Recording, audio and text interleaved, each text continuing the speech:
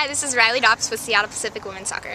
Riley, your team just posted a very impressive 3-0 win over Montana State Billings. Your thoughts on that game? We're definitely stoked. We showed up today knowing what we needed to do, and first half was a little rocky trying to figure out how our formation was going to work against their system. Second half we just came out and put it away. What was the key? Were there any adjustments made at the second half, or what was the key to getting all 3 goals in the second half? I think just being able to come together and talk about what was working, what wasn't working, so we could all get on the same page. I think that helped us a lot, and it helped us to kind of rejuvenate that spirit that we needed to get out there and get hungry for the ball again. The middle of those 2 goals, SPU's second goal, was scored by you. Would you describe what happened on that play? Well, we've been working really hard on our set pieces. We're really proud of those. And so Chuck's got some good ones that he has us running. And Diaz is great at serving balls. So she put a perfect ball in, and it was kind of pinging around the box, came out, and I just finished it. On that shot, did you see an opening, or is that one you're just putting it right back on goal as hard as you can? I'm surprised it went in, honestly. I just drilled it and hoped something good would happen, and it did, so. Fantastic.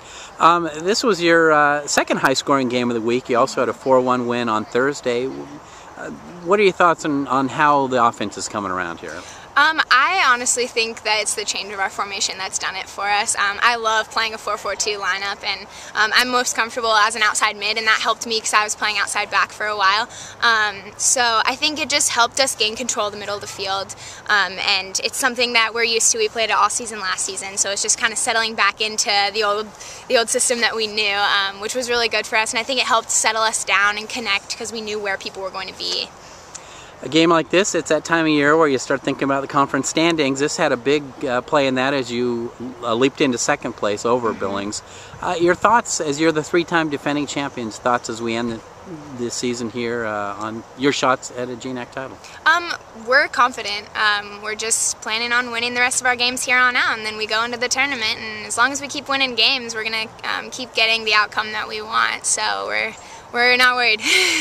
Last thing, you were at home today, and you have just one more home game next week, so you're going to have to do some work on the road here.